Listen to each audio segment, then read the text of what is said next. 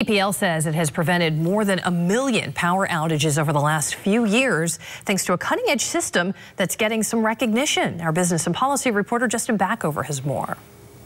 PPL is being recognized for its innovative self-healing power grid with a congressional commendation. To improve overall safety, reliability, and efficiency. Presented by Democratic Congresswoman Susan Wild. In August, the company received Power Magazine's 2022 Smart Grid Award. How we do that is that we installed switches and sensors throughout our entire grid in our service territory. Those sensors were made in partnership with GE Digital. PPL was the first utility in the country to install them.